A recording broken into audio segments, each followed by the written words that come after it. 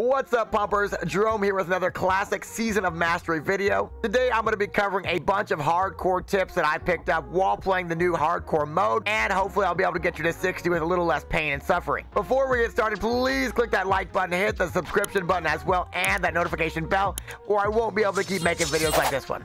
You are not prepared. The first thing I wanted to cover is your mentality, and this is very, very important when doing a mode like the hardcore mode. It applies to pretty much any video game in general if you're doing challenge runs. For example, back when I played Dark Souls, it's very much the same thing. You have to accept that failure is going to happen, and when it does happen, you're going to learn from that failure. If something bad does happen, you don't immediately get frustrated and very, very down about it, which is even I've had this happen as well, where I die in game and I get really frustrated. I've had a couple deaths in the hardcore season mastery mode, and they got me really down until I realized, wait a minute, every one of these deaths is not going to happen again. I'm not going to just die the same way. So if I died a different way the next time, that's good. That's learning, that's progress, that's getting further. The whole idea of hardcore is to ideally learn and get better at the route you're doing, optimize your route, add new things to your route, learn more about the enemy types, the zones, the mobs, learn everything about the game and become a more well-rounded player, a more well-rounded leveler. This is easily overlooked. You might look at everyone getting 60 and be like, wow, why am I not getting 60? Am I a bad player? And the answer may not be that you're a bad player. It may be that you lack knowledge, right? You lack knowledge at the specific game mode you're playing. And that's not a bad thing. That's a great thing. That means you have more knowledge to gain, more things to improve upon. And that means you're going to keep learning and growing as a person. And you're going to be more than you were when you started the mode. And I would much rather be the person that's always learning and growing and pushing forward than the person that's sort of stagnating and thinking they know everything. So honestly, I think if you're going to improve your mentality, it's going to make the mode that much more enjoyable. And you're not going to be so down when you die. You're going to actually realize it's a learning experience, and the whole mode is about learning. Next up, I wanted to cover a mechanic that's probably getting you killed quite often, which is the mob leash mechanic. And Tommy Salami covers this very well in great detail in a video. I'm going to put that in the description. Basically, the way the mechanic works is a timer starts the second that you attack a mob, and basically the mob can leash back to its initial spot if it gets 31 yards away from where it started. And the important thing to note is that there is a timer that is about 12 seconds. Can be more, can be less. But the way it works is after the 12 seconds, if you haven't attacked the mob, if you've continued to run away, it will leash back to where it was. And there are exceptions for this. And the really important thing to realize here is if you attack the mob, or you frost over the mob, or you counterspell the mob, or pretty much anything, the timer will reset and you'll keep pulling the mob. And so a lot of people try to CC a mob, and the timer resets, so you're back to 0 out of 12 seconds. And this is really, really bad news. And you could easily die because of it. And the other thing worth noting as well is that if you stand still for a second and a mob has time to hit you, this will actually reset the timer as well. So if a mob knocks you down, that could spell real trouble. So you have to pay a lot of attention to mobs that are going to knock you down or CC you. These mobs will actually be resetting their leash timer when they, for example, let's say a mob nets you and then it just starts wailing on you. This is actually resetting the leash. So you really want to pay extra attention to mobs that can CC, mobs that can net or stun, for example. And also make sure you're not just throwing out spells and attacking a mob as you're running away. If you can fully understand the leash mechanic, it will definitely cut down a lot on the panic and stress when you're running away from mob.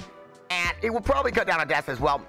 Basically, a lot of times when I was running away from a mob, it would keep chasing for a really long time, and I wouldn't be sure why.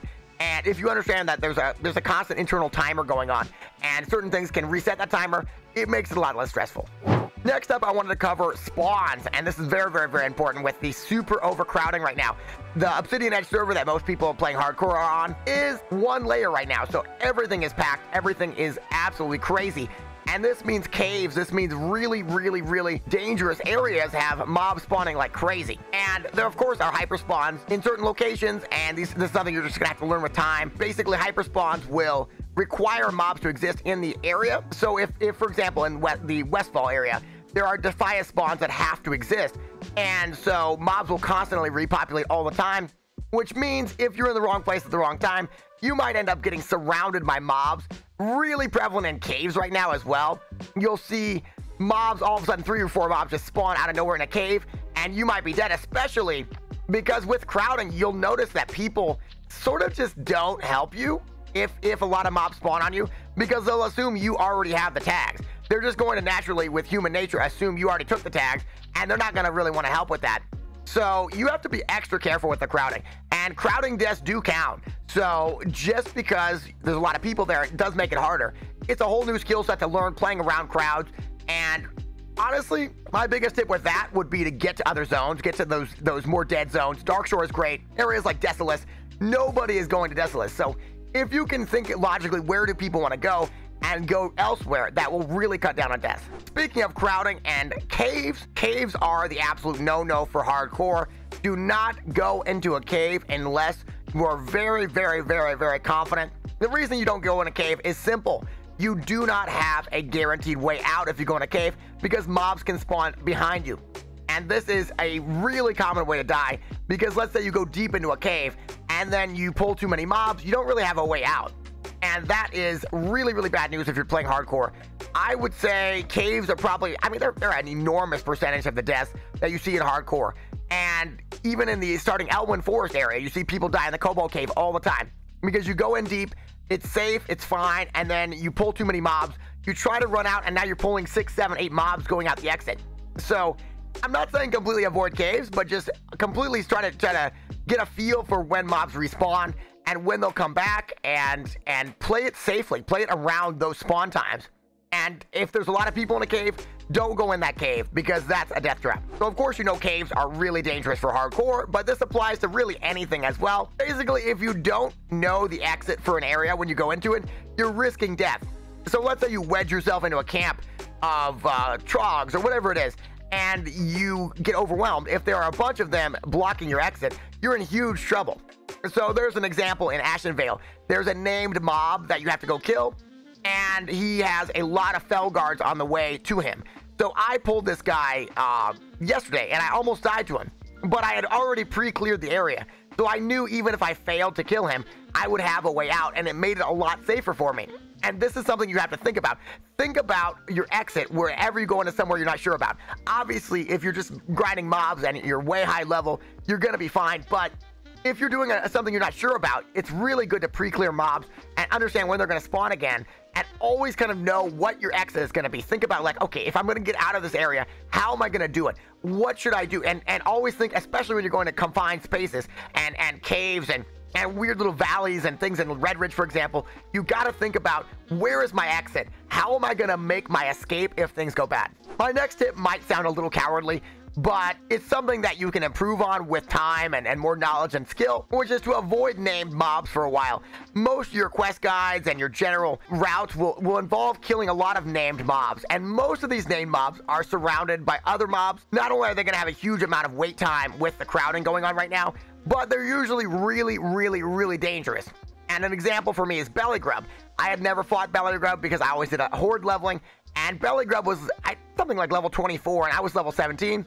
Belly Grub basically four-shot me and set me back about 10-12 hours. So this is the kind of thing you really, really want to be aware of, is that these high-level, scary named mobs are, you can definitely do them, and they're great XP, especially with the 40% bonus XP. But you want to kind of make sure you're at the right level for it, really understand the area, maybe right now get a little bit high-leveled, and then go do those named mobs. The XP will still be really good. You don't want to risk your character on something you've never done before, and most of the named mobs, with a few exceptions, are really, really scary. In that vein, not going too cowardly here, but getting a level or two up on a zone really, really, really helps to fix mistakes, and honestly will make your experience that much better. Of course, there are so many quest guides and ways to route things out, but if you kind of ignore those guys a little bit, and you go to a zone a level up on where you should be, it will still give you basically the same XP. Honestly, the XP penalty for being a little bit higher in a zone is much better than the penalty you get for being lower in a zone. I mean, how many times have you been in an area trying to kill mobs and you constantly have to run away and reset, and you barely make it out? That's not giving you an experience. You're getting nothing from that. You would get more XP per hour from grinding random green mobs than from doing a quest you're way underprepared to do. And I always try to think about that, and it's so much faster to do a zone. Like, let's say Red Ridge is really crowded on the weekends. Well, you could just be up a couple levels and then wait until, like, say, Monday or Tuesday night, and then boom, you're going in there and cleaning it up. You don't have to be married to doing a zone at the exact right level, sometimes being 1, 2, 3 levels up, is really, really efficient. My next tip is pretty obvious for most people, but apparently wasn't obvious for me. Don't write in streams and watch movies and do random things that are going to take your attention away if you want to stay alive. It's really, really, really important. You're giving the game focus. I died watching a stream and writing in a stream. I just immediately ran into a pack of bears and wolves. It's usually better to clear mobs, even if you're 5 or 6 levels up on the mobs. Not having them all chasing behind you and creating this big pack of mobs is really, really advised. I have died from having 4 or 5 mobs on me from running through a zone. It's really easy to do and very, very, very avoidable. Obviously, you could run on the road, but if you just clear everything you go through, it's really, really safe and honestly advised. My next tip is a little more niche, and this is Alliance specific, but if you are in Duskwood, hot tip, you can fly between Westfall and Darkshire. So this is a really good tip because if you want to avoid stitches and all the random hassle you have, things like Eliza blocking your way, you can just fly between Westfall and Darkshire. A lot of the quests are actually a little bit more efficient doing that as well. Flying back and forth is really, really nice tip if you're on Alliance. Speaking of stitches, you do want to always keep in mind all the named mobs and scary things and patrols in the zone you're in. I try to keep a mental checklist of every zone I'm in. What are the mob patrols? And obviously this comes with experience and knowledge, and it's not really just going to be there day one. Try to think about the patrols. What's going to come through when you're in an area? What's going to come through and disrupt you? I'm not asking you to memorize everything, but the big ones, Stitches, Morladim, any sort of patrol going through an area, you have to consider it, or you'll just randomly die, and you kind of have to watch the path of mobs and sort of get a little bit of a memorization going of what's in a zone, what's scary, what elites are where, for example, the big dragon in Hillsbrad, that when you're farming the turtles, he can just roll up on you and end your career. This mode is much more than just risk mitigation. I think people like to dumb it down like that and say, oh, it's just about not taking risks, but having an awareness of the risk is really, really, really important if you don't want to die. Speaking of risk mitigation, oh my goodness, there is an incredible add-on I've been using. It has cut down my deaths significantly. It's called Unit Scan, and this thing you can input any mob name, and then it will immediately pop up with a huge alert whenever that mob is on your screen. So you could do Stitches, Morladim, you could do even quest NPCs, you could do whatever you want. Boom, it pops up on your screen. Really, really, really good. It turns something like Duskwood from a living nightmare into a pretty relaxing environment. Some people may say that takes away a little bit from the game mode, but if you're really, on your first couple runs and you really, really want to push higher levels, Unit Scan is really important. And speaking of add-ons, of course, we have so many other add-on options. Questy is really, really, really nice. Personally, I have to have Questy when I'm questing, and things like Rested XP, for example, very good for leveling routes. The people who made the guide are pro speedrunners, and although I'm working to get better at speed leveling, it's definitely something that comes with practice and time. And so if they send you into a big pack of elite mobs or into whatever they might do, they might send you to do belly grub at level 17. Use your own judgment. Think, okay, is this going to be a good idea or not? And you might need to skip some steps. I'm sure there will be revisions in the future, but right now it's a pretty aggressive guide. It's going to make you do a lot of risky things, and you may die because of it. My next tip is a mental tip. This is all about not dying stupidly for no reason, and God, it happens to me all the time. The idea of not being warmed up. So let's say you're playing a warlock. You have literally so many ways to survive. You have a health stone, you have a health pot, and yet you still die because you walk into the wrong mob, for example. Because you panic, you freeze up. Well, that's probably because you weren't warmed up. And you really need to run through everything you're going to do mentally before you start for the day, especially at the higher levels. Let's say you're like level 50. Run through every one of your safety mechanisms. Run through what are you going to do on a warrior if you're about to die. What are you going to do on a mage? How are you going to play it? Maybe do a battleground to warm up. Maybe just play for 10 minutes. Don't play right when you wake up. And that's another one. I died because I played right when I woke up and I made stupid mistakes. You don't want to freeze up and be like, okay, what button is my health pot? What button is my health cookie? What button is my void sack? There's so many things that you have to save you, and yet you're not doing them because you're not ready and you're not warmed up. Warm-ups are important in any sport and any pro gaming, and yet you're not doing it when your life or death is on the line. I think that's pretty silly. You should definitely be warming up before you play hardcore. This goes for anybody doing the mode. In the same vein, definitely never AFK in hardcore. Do not go AFK, even if you're in an inn. I don't care where you are. Do not go AFK. Log out, do the slow log out, and you'll be good to go. Do not go AFK anywhere. Do not tab out. Always have your health bar visible, and just do not go AFK. So many people have died from going AFK or tabbing out or doing whatever. Just do not AFK. It's really, really, really, really bad. If you're AFK, you will probably end up dead. Another really important hardcore tip is to keep up with your professions. You have 2 professions. You have all sorts of useful things that can really make or break your run, and you're not using them most likely if you get far behind the professions. The easiest thing to happen when you're doing your herbalism and alchemy is you don't find enough herbs and you get behind, and then every new zone you go to, you can't pick the higher level herbs. This has happened to me probably 20 times, and I swear it is so bad.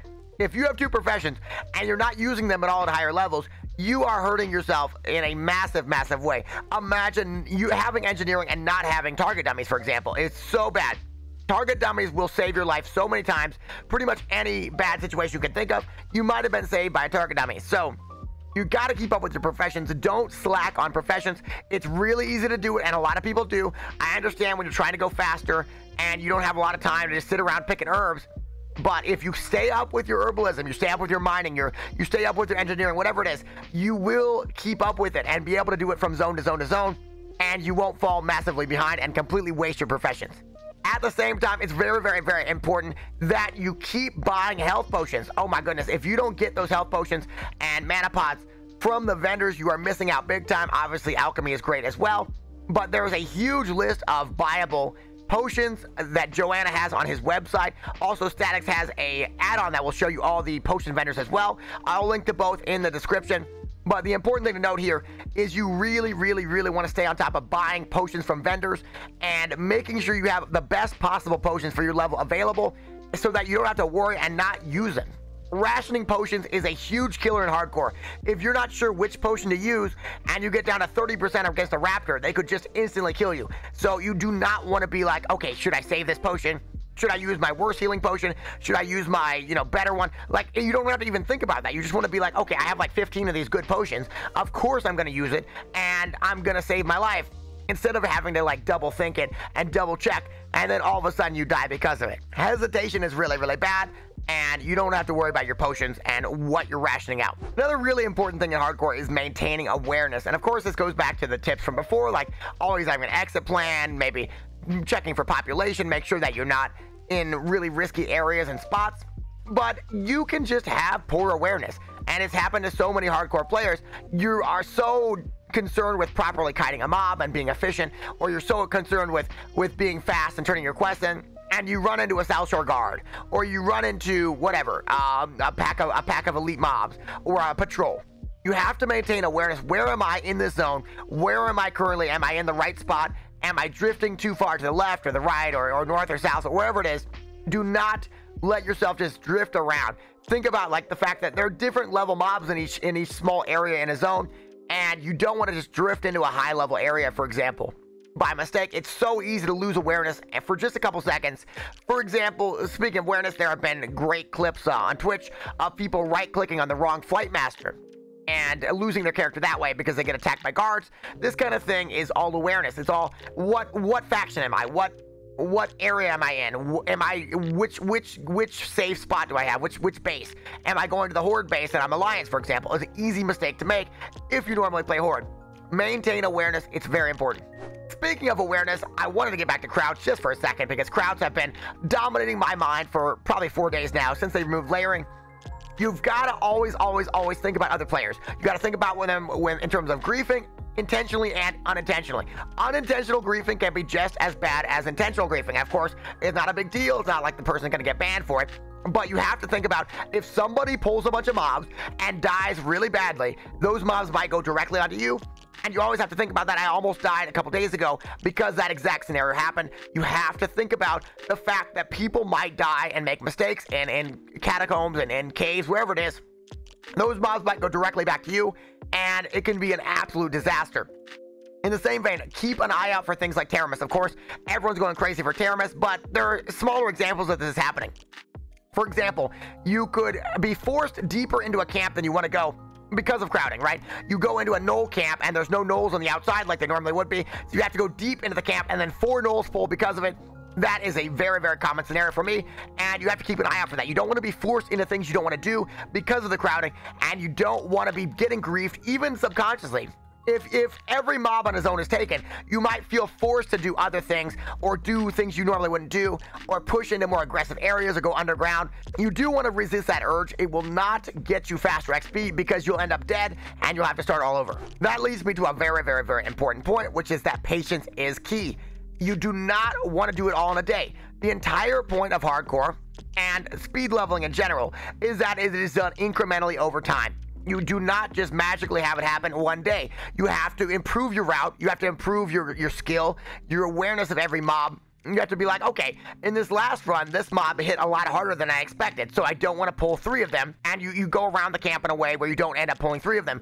And just little tiny improvements over time. And maybe you're like, okay, I'd take this shortcut this way. I didn't know I could do that last time. And you saved like a minute. And those all add up to hours and hours and hours until you're getting level 60 in like 70 hours. And it's amazing. So this is the kind of thing where if you try to rush it all at once and you add in like all your improvements all at the same time, you're going to end up dead. You don't want to be the guy who's just started doing hardcore and you're trying to pull 5 mobs at the same time, pushing things really fast. And this happens a lot after deaths as well. You don't want to push things if you're not fully aware of the zone and every possible mob and every mechanic. Why are you playing it like the people that do know that stuff? The very best speed levelers know a lot about the game. They have so much knowledge, and you can acquire that knowledge. That's the beautiful thing about the internet and your ability to learn. You're very smart, and you're very talented. But the thing you have to learn is it's not going to all happen in one day. You've got to learn and trial and error, and you're not going to look bad if you die, but it's just going to look like you don't know exactly what you're doing. You're pushing it too hard. It's really, really important if you die to not try to just trivialize everything and speed back, because you will just die again. Even if you're really good at the game, if you pull a lot of mobs and you don't have a safety and mobs spawn in front of you, you're just dead.